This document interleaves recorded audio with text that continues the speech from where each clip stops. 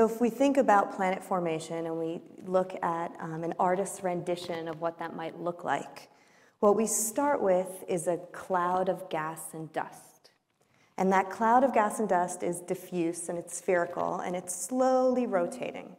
And as it rotates, it starts to collapse. And when it starts to collapse, most of the material goes to the center, and that's the protostar. And the rest of the material starts to flatten out into a disk surrounding that protostar. And gas and dust is just rotating around, and a lot of the gas is going inwards towards the star. So the star at the end actually makes up, at least in our solar system, more than 99% of the mass of the solar system.